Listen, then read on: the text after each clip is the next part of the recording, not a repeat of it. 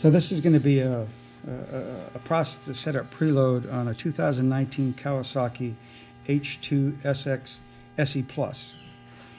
You can do the setup through the handlebar controls and using the onboard menu that way, although it's much more direct and much more easier to do it via software with RIdeology app and Bluetooth synced to your motorcycle, which is what we're doing here today.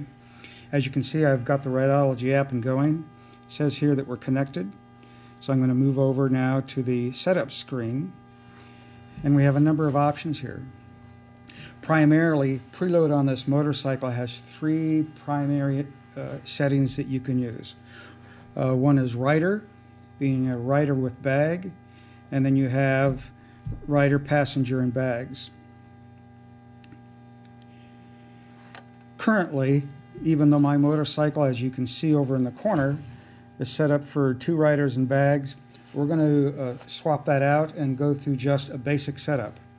And at the end of the basic setup, I can provide some numbers that came off of my bike that seem to be accurate for my weight, etc. And we'll walk through those here in a little bit. So we're going to set this bike up for preload mode of a rider and a bag. And you can see that you can select the different 3 preload modes. So we'll just do rider, for example, on this one. Tap off the menu and it'll select that. So now we're set for rider. And then once you have your basic preload mode set, you can do load adjustment. And load adjustments allows for an increment or decrement from a 0 setting, let's say, adding or subtracting up to a maximum of 5 either direction. So -5 up to +5. Sometimes it takes a little bit for my fingers to hit this button right.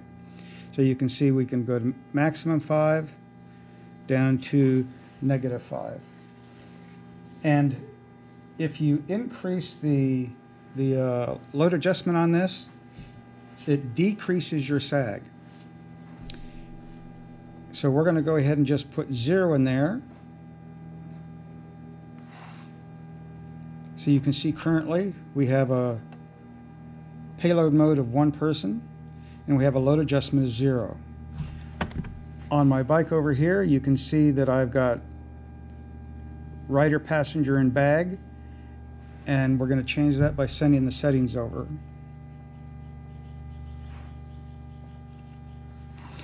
We have to apply that, as you see here on the screen. So we use our left-hand control to cycle through, and then you hit your right-hand mode button.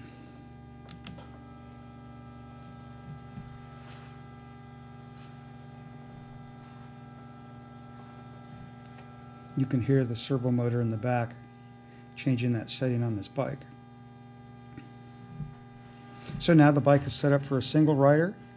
It has 0 load adjustment. And that setup is basically an easy, straightforward thing to do. You can also, within this RIdeology menu, set your other adjustments as well.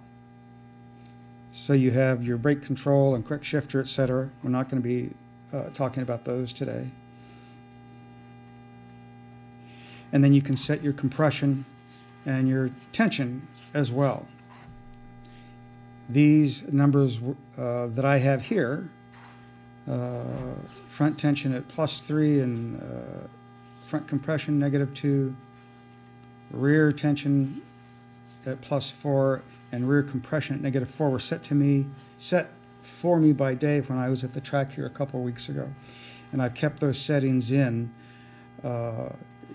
my system to experiment with. We're going to go back and we're going to change the preload mode, and we'll add a passenger and a bag. So there's rider with luggage. We could do a load adjustment if we chose to do so. Again, remembering that the higher the load adjustment, it's going to bring your sag down, meaning getting closer. If you're looking for a 30 to 40 on this bike, on the rear suspension adjustment, that's not possible on my bike. I was talking with Kawasaki about this, and they said that other than in the manual, there's no specifications for the for sag information on this motorcycle other than that of the manual. Well, the manual really provides nothing in terms of sag exactly. The rear compression full extension on this bike with the tire off the ground is about 140 millimeters, and the front is about 120. So you can use those numbers as your base starting point before you start actually doing some sag measurements or calculations on your bike. So we changed it to rider with bag, and just for the heck of it, we'll do a load adjustment, and we'll just bump it up to 5. And then we'll send that over to the bike.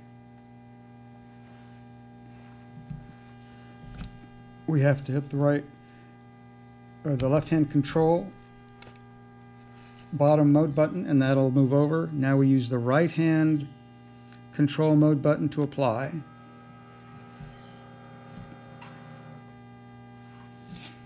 And that again sort of changes that into what we had off the RIdeology app. Now the bike is set up with rider and bag with a +5. For me, when I checked my rear sag, it's not anywhere near a 30 to 40 range. For me, with rider only, I have a rear sag at zero load adjustment of 75.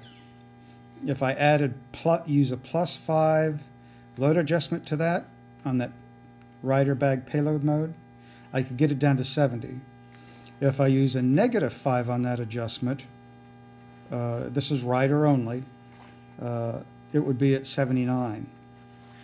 The 0 point adjustment on that would be at a 75. So you can see there's roughly a 9-10 spread between the -5 up to +5 on that. The sag adjustments with rider and bag, this again is for me, I'm about 173 pounds. With the 0 adjustment with rider and bag, I'd have a sag of about 78. If I go up to a +5 on that, which this bike is currently set at right now, we just set it, I'd have a sag of about 74. If I went to a -5, I had a sag about 82. If we change that, and we're just going to go to the payload mode of rider, passenger, and bag, we're going to keep it at +5 because that gets us closest to the 30 to 40 range. Still pretty far away. I'll talk about that in just a second. So we're going to send that.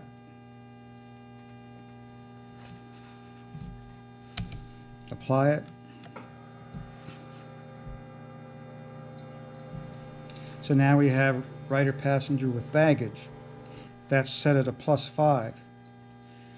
On my bike, rider, passenger, and bag with 0 load adjustment would be at a sag of 66.